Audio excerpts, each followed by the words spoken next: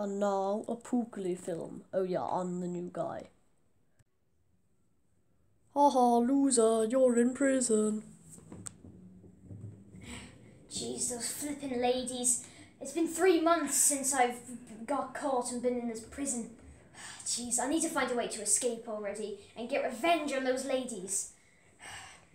I've managed to sneak in this screwdriver, so the only way to get out here, but without being caught, is unscrewing the toilet from the wall and going through the pipes to get out.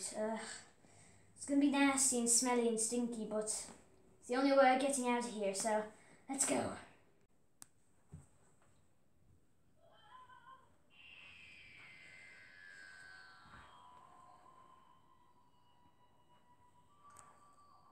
You know, Fiona, I've been thinking about that robber recently. What about him? You know the way he's been in prison for the past 3 months? Yeah. Well, he's usually up to trouble, but it's strange. He's been like this for like 12 weeks now, and nothing's happened. It's a bit fishy in my eyes. Ah, no, don't worry about him. He won't be escaping in any way. Sure, he knows if he messes with us, he's just gonna go back to that place again. Just keep watching TV and don't think about it. Alright. Oh my goodness me, that was disgusting. I found the showers anyway, so I washed myself a bit, so that's why I don't look as dirty. But where's my escape vehicle? Oh my goodness me, no! Oh my god, they caught me! I need to get my escape vehicle quickly! Ah! Breaking news! A robber has just escaped from Jurassic City prison. He is now on the loose, and police are trying to catch him, but they have no idea where he is. Any sightings of the robber should be reported to the police on this number here. People with any evidence should contact the police on the same number. Thank you.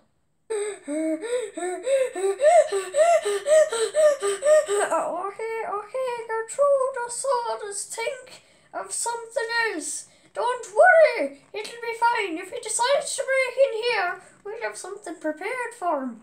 Do you know Home Alone? Yeah. Do you know the way that fella sets up traps? Yeah. Let's do that. Now, let's go. Listen, Gertrude, let's get some stuff sorted out. I'll get the trap set up. You get some weapons to defend ourselves if we ever need them, you know, in case he gets past the traps or something. Alright.